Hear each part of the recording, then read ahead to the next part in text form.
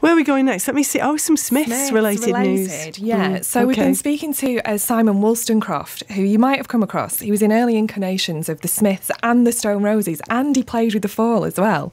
So a glutton for punishments. And with the Smiths and the Stone Roses, you know, each time before they were famous. So kind of an odd career he's had. He's in the news today because he found a lost demo tape of 5 tracks that he recorded with Johnny Marr and Andy Rourke and Craig Gannon. The group was called Freak Party at the time, but they of course would evolve into the Smiths once Morrissey joined. So the lead track is called Firefly, and it's been reworked by Mike Bennett, who's a producer. He's also worked with the Fall and the Stone Roses. And Angie Brown from Bizarre Inc. has recorded new vocals. So Freak Party is very appropriate. Our reporter Anna Conrad, she spoke to him and the producer Mike. She asked about this new song, also why he didn't end up in the Smiths, and has he got any early Stone Roses demos as well? Here he is. One day I heard Johnny Marr was looking for a guitar, and I'd seen him knocking about in a pub we used to go in called The Vine in Sale, and I thought, wow, he looks cool. Strolled in, cocky as you like, and he basically said, I'm starting a band, would you play drums for me? I've heard you're pretty good. So I said, yeah, okay. So me, Andy and Johnny, for the next sort of year to 18 months, we're just rehearsing. Basically, we were playing jazz funk. We were listening to Parliament, Grandmaster Flash. You know, it's a long time ago, this.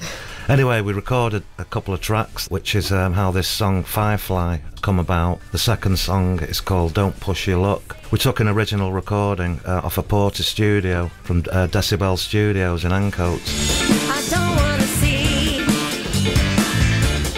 all of these hot shots hanging with you. The tape was lost for 33 years in an old flight case with covered in mould that was been in the cellar, hidden down the side of the lining inside the case. And Mike, who's the producer on this, who have met through the Fall, and Andy and Brown. Well, what would you say, Mike? Well, the first at least 6 hours was scraping the mould off the tape, and then it was a question of finding individual parts played by, say, Andy Rourke, Johnny Marr, Simon, dehiss them and then put them back together in the structure of the songs.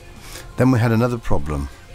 We had no vocals. That's right. We had no lyrics. So every single day Simon said, Angie Brown. And who came up with the name Freak Party? I think it was Johnny originally, yeah.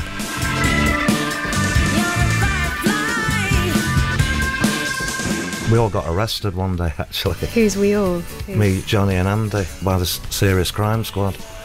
It was in connection with some stolen Lowry prints.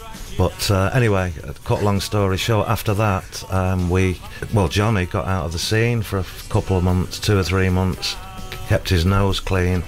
Things were getting bad. We had our own problems, you know, me and Andy.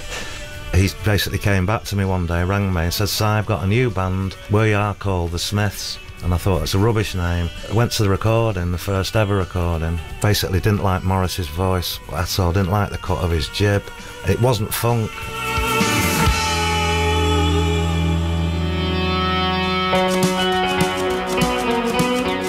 You were also in The Patrol, which was the first incarnation of the Stone Roses. It was a punk band modelled on The Clash. We got into punk, 1977, and me and John would skip off school. We were all in the same class. I was just attracted to Ian. He's just something about him. Yeah. So do you have any demos from that time during The Patrol? I do, but they're rough as toast, as Ian says, yeah. Wow. They're not really, they're not as good quality as the one that we've used from Freak Party. Yeah. We can't really use it.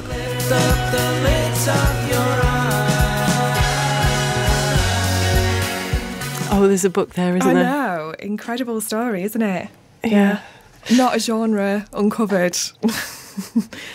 Mind-blowing, really, to think you've been in so many seminal Manchester bands, and for quite long periods too. Yeah, I mean, this is not just a couple of gigs. That was with Freak Party. And then, I don't know, somehow, well, it just wasn't funk, was it? No, exactly. Morrissey, he wasn't a funky diva, apparently. Yeah. But the track's out now, Firefly. Here endeth the music news.